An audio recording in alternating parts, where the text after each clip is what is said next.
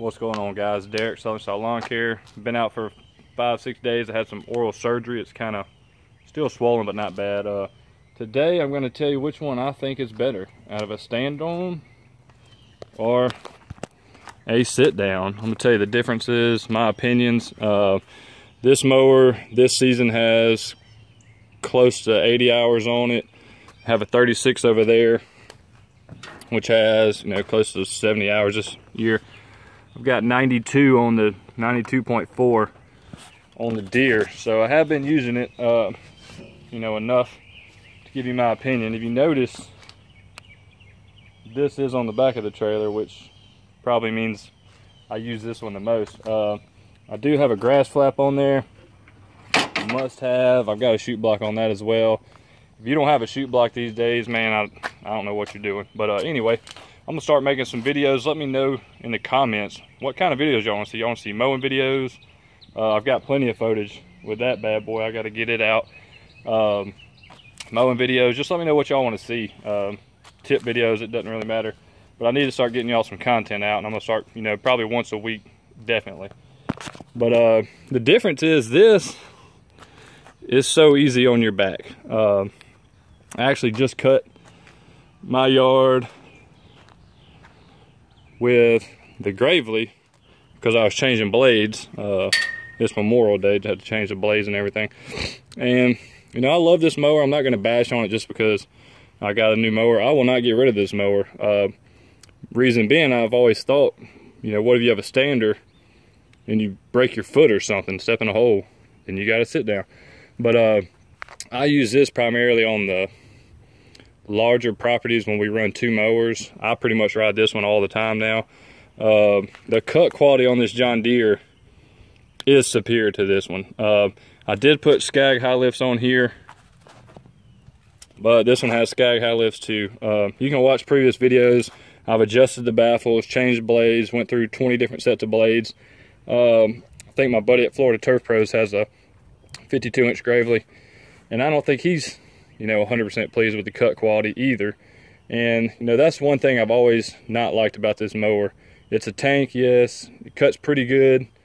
It's about an 8 out of 10 cut, where this is going to be more 9, closer to 10. This thing is just, with dull blades, this thing will tabletop a yard clean. Can't really see on this video, but I can see some little stragglers and stuff. The Gravely to me just leaves too many stragglers, so this is basically what I call my finishing mower. This will do the job, but if you want to be, if you have a super picky customer, this is what you're gonna want to use, the John Deere over the Gravely. And this does have it's a John Deere, but it's pretty much a Wright. So like an AeroCore style deck. I didn't go with Wright because I don't have a dealer close. But, which one do I think is better? It's really personal preference. They're both good. If you have bad knees or ankles, I would suggest don't get a stander. If you have a bad back, I would suggest don't get a sit down. They both have pros and cons. If you're going to be, people say if you're riding for hours or whatnot, you probably want to sit down, but I found I've not had any back issues since I bought this. The past 2 years with this, I get home and I'm a pretty in shape guy. I was having lower back problems. I really was having pain. This has solved that issue. Like I said, almost 100 hours on this machine, so I wanted to get enough stand-up time to make sure. The only issue I had swapping to this was it gives you a pretty good little calf workout for about the first 20 hours that you ride a stander. After that, you can't even tell you've been mowing all day. Very quick, very efficient when you have to get off to get trash. I notice I pick up a lot more stuff, dog toys and stuff like that with this mower. Where with this, sometimes I didn't want to get off because you got to pull the parking brake, stand up, all that fun stuff. So, in my opinion, if I could choose one of these mowers, this is a 52, this is a 48. Telling you guys, if y'all don't do any 2 acre plus, I even cut a 2 acre property with this over the 52. And it's not that much difference on the cut. I don't know. I would definitely go with a stander just for the comfortability on my back. It's so short, man. You can get in some tight spots with this thing, a lot less weed eating. But then again, I do love my sit down. I'll probably never get rid of this. I'll probably always have this combo, you know, a sit down and a stander.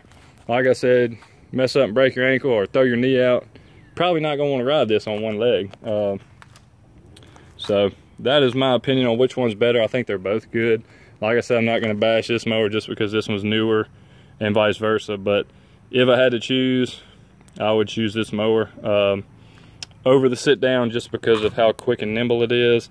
Once you get used to a stand on, it's almost like you're dancing on the yard. I know it sounds funny, but you know, just leaning into turns and all, it's just so nice. Now the downfall of this is, you know, Gravely has the foot pedal, but you stand behind the wheels.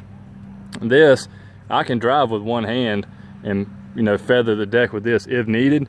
But I have found that these wheels, they ride about right here, so close to the deck, that roots and stuff that I used to scalp with this, they don't hit, because these are basically big anti-scalp wheels because they ride right there. But anyway, that's it, guys. If I had to choose one, I would choose the stand on. Doesn't really matter what brand. The John Deere is awesome. I need to do a full review of that mower, but that's for another video. But yeah, that's it. Let me know what y'all want to see. I usually carry a 36 on here sometimes. I think I have to put it on for tomorrow. I just sharpened all my blades. I have went all steel. So I took the Echo off. And then I have this new puppy. Doesn't look new, but it's only like a week old. It's a Red Max. This is the BCZ 2060 TS. It's the torque model because it's just easier when you take the string off to get the torque model. This thing is bad. It's my 94R is in the shop. I had to get a new clutch put on, but that's after 2 years of abuse. But this thing is bad to the bone. That's for another video too. But like, subscribe, comment, let me know what you want to see. I'm not going to edit this too much, just kind of letting you guys know what I think. Peace.